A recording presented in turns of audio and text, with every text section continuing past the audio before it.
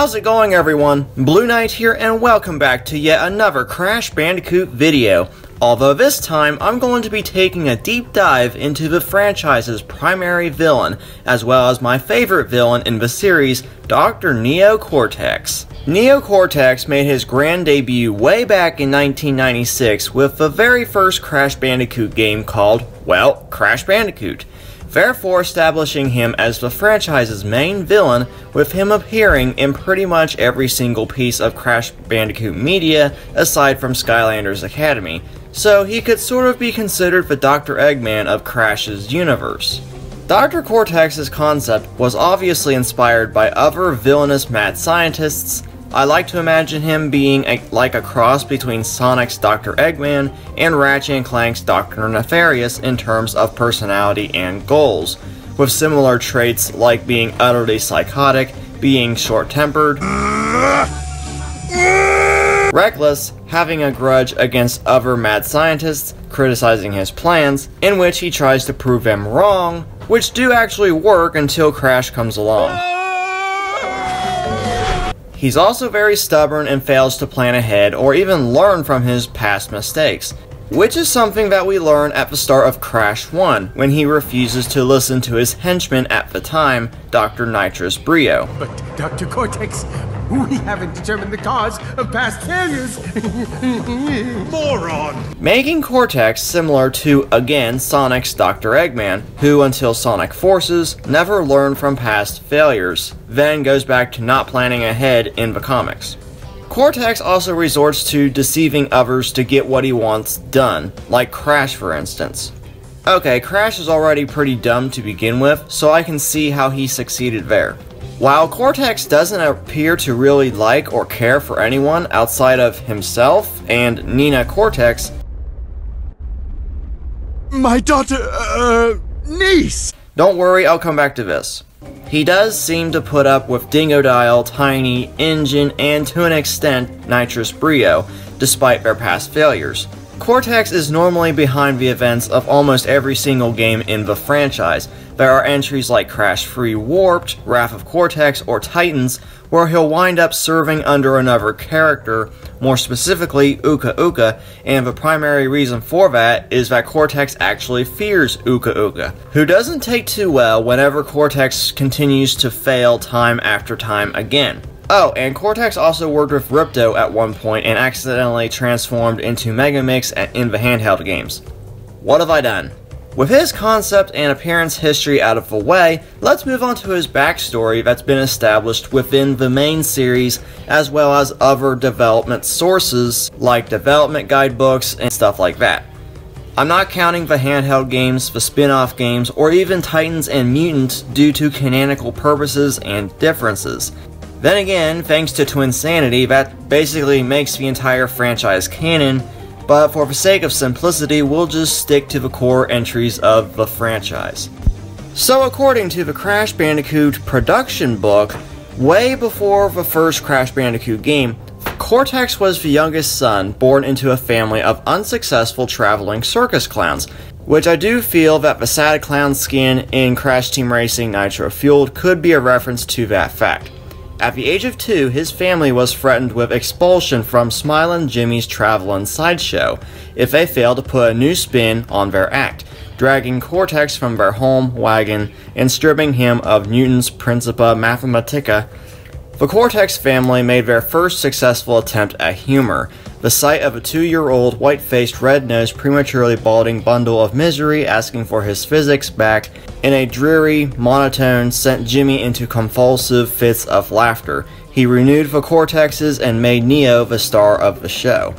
The act was soon modified, and a year later it included not only physical abuse by the other clowns, but also cabbage catching, and possibly the most punishing, the stage name, Little Idjit. To this day, sight, sound, or mention of clowns whatsoever propels Cortex into a furious rage. Go away, you filthy clown! No, he's mine. Mime clown, close enough!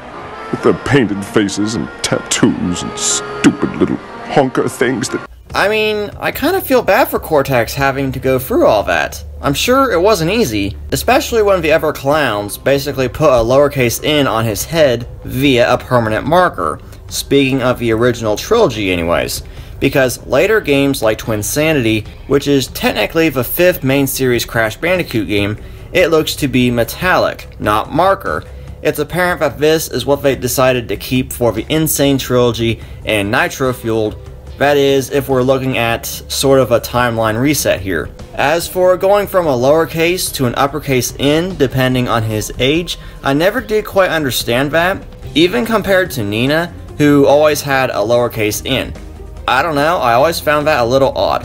Oh, and Madame Amberly has a capital A for some reason. Anyways, Cortex's abuse stopped around the age of 5 after a freak fireworks explosion wiped out his entire family in the main tent.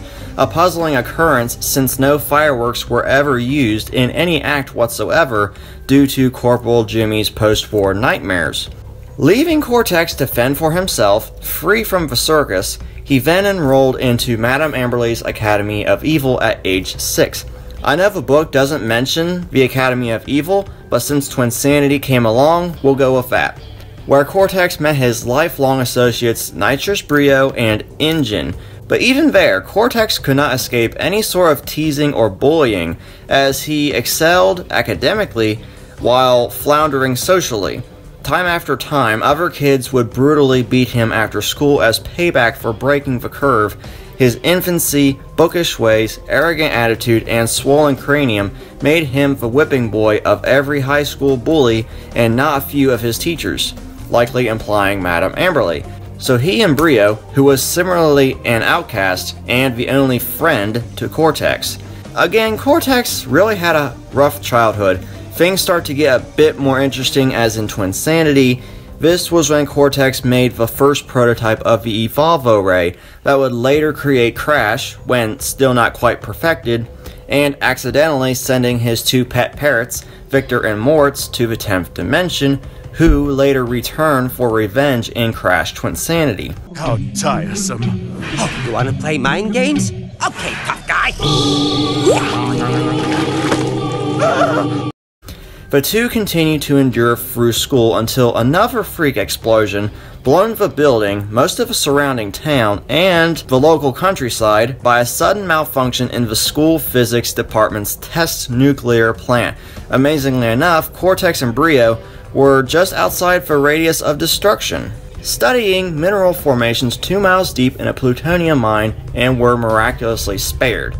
Thus began the search for a place to call home, but everywhere from the Himalayas to the Congo, from the Arctic plains to the deserts of the Middle East, Cortex and Brio found themselves ridiculed and ostracized. Remarkably, whenever they left a locale, a mysterious series of violent explosions and catastrophes followed. Shortly after the pair's quick exodus out of Chernobyl, Russia, these coincidences gained attention from various international law organizations, and Cortex and Brio were soon on the international most wanted list. Hard to catch, but easy to follow, the two saw a place where they could hide away from people.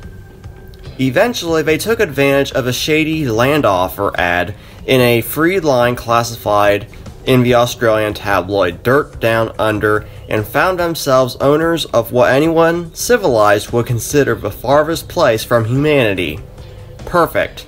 Huddled on their new island under an odd stone pillar of unknown origin, Cortex vowed to get even with mankind once and for all.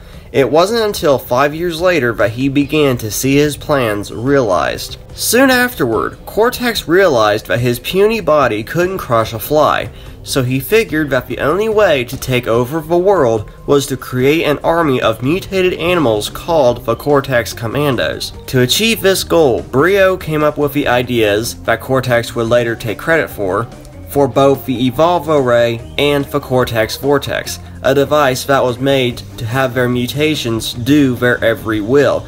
Unfortunately, that did not work for Crash, who was intended to be the Cortex Commando's general. This Bandicoot will be my general, and he will lead my Cortex Commandos to world domination!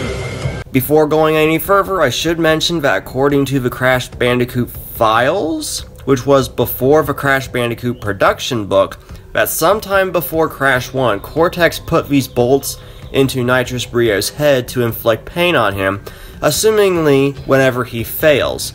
But if you're wanting to know more about Brio, then I recommend checking out VTNVIVI's video on the subject in the description below. Things from this point now get a little bit more streamlined, because we've reached the point where the games actually start. Crash defeats Cortex, rescues Tana. Cortex discovers power crystals that can be used to power his space station, which is basically a giant version of the Cortex Vortex. He tricks Crash into gathering the crystals for him until Coco blows the whole thing. Quick and very simple boss battle then happens. Cortex is defeated again. Brio destroys the Cortex Vortex. Yeah, they became enemies after Crash 1. It crashes to Earth, freeing Uka Uka, who's very angry towards Cortex's failures to retrieve the crystals and gems, who work together with Entropy to basically control time. The three are then defeated and sent back to an unknown time period. Wrath of Cortex comes around as if Warp never happened. Cortex created Crunch. Crunch's mind control is broken by Crash, while Cortex and Uka Uka are stuck on an iceberg for 3 years. 3 years I spent alone in the frozen Antarctic wastes, and I missed you. Crash and Cortex are then forced to work together to defeat the evil twins, anger some local bees, travel to the 10th dimension where an evil version of Crash takes Nina Cortex. My daughter, niece! Yeah, it's time to finally address this. We learned before that Cortex was the only surviving member of his family during the circus incident. Unless there was another surviving member, then Nina could not be his niece, as this could have been simply because Crash came up behind Cortex and Cortex caught himself and switched the wording around. My daughter, niece! Suggesting that at some point before Crash 1, Cortex was in a relationship, but then why would he say that she's his niece then? Maybe this was something to do with him not resting until he conquered the world, and he wanted to put that part of his past behind him, or it could just be a joke towards the idea that the developers had during development. Like many other ideas, they were mentioned as kind of fourth wall breaks. Wrath of Cortex didn't do as well as we'd hoped, and... Fish? I don't know, what do you guys think?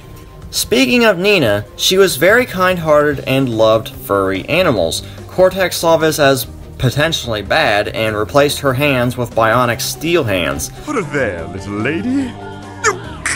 So that she'd be unable to get close to any animals whatsoever without basically crushing the life out of them. Geez, Cortex, as if the bolts in Nitrus Brio's head wasn't enough, that's just dark, even for the Crash series. He then sent her to his old school, Madame Amberly's Academy of Evil, so she'll become as evil as he is. This is where Cortex finds her in Twinsanity. But to get out of there, Cortex has to get past his former teacher, Madame Amberly. So, crybaby Cortex is all grown up. I see you found employment as a barber. I'm an evil scientist. The trio defeats the evil twins. Cortex winds up inside of Crash's brain. And that's basically it when it comes to the lore and backstory for Cortex in the main Crash Bandicoot series.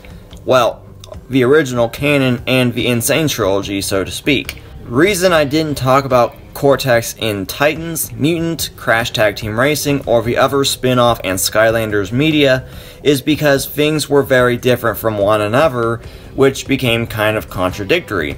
Like characters not behaving like themselves in Crash Tag Team Racing, design changes in Titans and Mutants, Nina all of a sudden being able to speak after remaining mute in Twinsanity, although it was intended for her to speak in the game, but that was cut due to time restraints, which I'm assuming is the direction that they want to keep for Nina Cortex as of Crash Nitro Fueled, suggesting that the previous two remakes are sort of considered a timeline reset, basically retconning Wrath of Cortex, Twinsanity, and all the others that came after the original trilogy, while starting over from scratch with these already introduced characters. For those aforementioned reasons, I kinda consider most of the Crash series outside of the core games as like these infinite dimensions that were mentioned in Crash Twinsanity, yet still remaining canon all the same, having a Hero's Tale Spyro appear in the 10th dimension alongside Evil Crash and the cut Evil Coco, with the latter making it into nitro-fueled as well, albeit as a skin for Coco. These are just examples of the universe that Twinsanity has built upon. In short, Cortex is a fantastic villain in the Crash Bandicoot franchise, oftentimes considered a fan favorite by many. Part of the reason for this, I believe, is because of Crash Twinsanity, as in that game, Cortex is literally being thrown into one bad yet hilarious situation after another. I'm stuck! The greatest evil scientist in the world! Stuck in a pipe. How could things get any worse?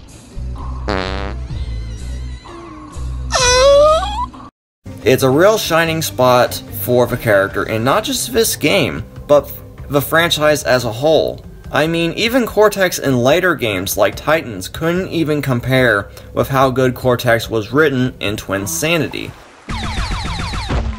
I'm an evil scientist, what do you expect? This isn't a game. True. Now, playtime is over! It's really well done, and the primary reason why I like Cortex as much as I do today is because of Twinsanity. Hopefully, moving forward with the next Crash Bandicoot game in the series, presumably being Crash 4 coming later this year, I really hope that Cortex's portrayal in Twinsanity remains intact for his character in the franchise moving forward. Anyways guys, this is going to be the end of this Dr. Cortex discussion video.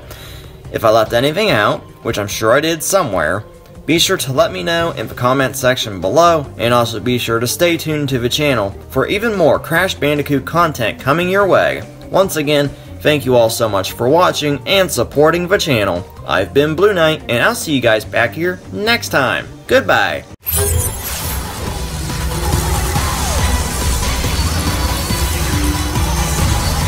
What?